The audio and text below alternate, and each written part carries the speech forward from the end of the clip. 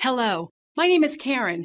I am a P2 user and I'm here today to show you some of the great features of the PMBP Portal. The PMBP Portal is your gateway to all P2 and PMBP applications, reports, documentation, and training. As you navigate the PMBP Portal, the Applications bar will be displayed on each page, providing quick and easy access to the applications you use most often. An important feature of the portal is the P2 status dashboard. All you need to do is click on the link to view the latest system status.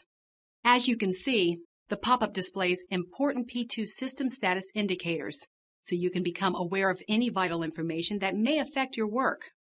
The icons will change according to the status. Green means that everything is up and working properly. Amber means that it's running, but there are some issues. Red means that one or more components of the system is not working. If you move your mouse over some of the icons, the dashboard will provide you with more detailed information regarding the status. Another feature of the portal that is very helpful is the robust site search feature. Let me show you how this works. Today, I needed to refer to the CMI mapping document, but I wasn't sure where on the portal it's located. Rather than hunting around the site, all I had to do was click on Site Search, enter CMI mapping in the search box, and the document I am looking for appears at the top of the list. From here, I can launch the document by clicking on the link. I can also go to the folder where the document is stored to view other related documentation that is stored in the Portal Document Library. Another way to access the information that is most pertinent to you and your job is to go directly to your mission area. On the left navigation bar, click to expand mission areas and click on your program. On the right side of the screen, you can view system messages and postings that are specific to your program. I would also like to introduce you to the My P2 Reports area of the portal. To view the reports that are available to you, you must first log in using your UPass username and Oracle password.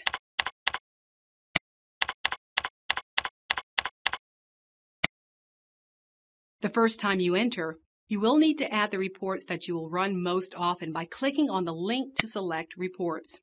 You can view the reports by their logical grouping, or you can select to view by role.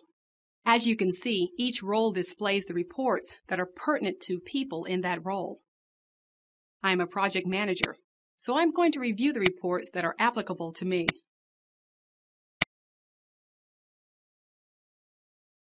To add reports to my own personal My P2 Reports area of the portal, all I have to do is check the box next to the reports and click the Update button.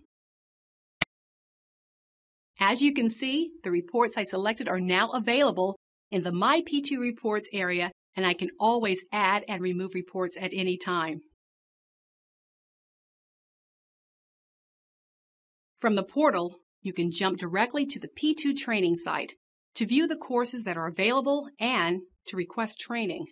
From the left navigation, click on the training link. The P2 training team is now offering on-site training and virtual training through webinars. There are also many online tutorials and workbooks posted on the P2 training portal. To view the catalog of courses, click on the link in the left navigation and select to review the courses that are available. Once you have decided on the courses you would like to take, click on Training Request Form and click on the button to respond to the survey. Fill out the appropriate information, submit, and a representative from the P2 training team will contact you to confirm your request for training. Even after attending P2 training, you may have questions on how to do certain functions in P2. Let's go back to the portal. From here, you can launch the P2 User Guide, which has step-by-step instructions showing you how to work in P2.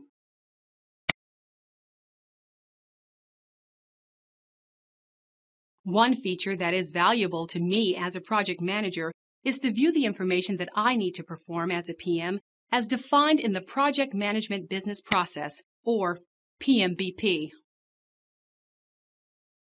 I find the checklists and flowcharts to be very helpful. For example, I want to be sure I am completing all of the appropriate tasks during project initiation. I can click on the checklist link and view all of the steps that need to be completed in order for a project to be initiated. I can also view this process as an interactive swim lane flowchart.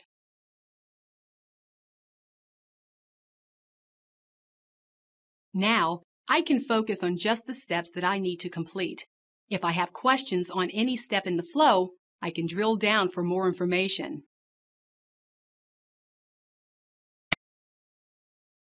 Unfortunately, we do not have time today to cover all of the great features and information contained in the P2 User Guide.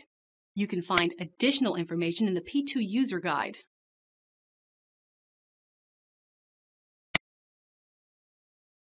PMBP Portal,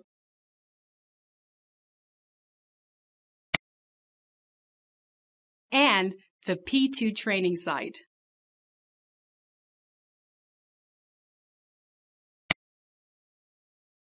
It's been a pleasure speaking to you today about some of the great features that you can find in the PMBP Portal. Have a great day.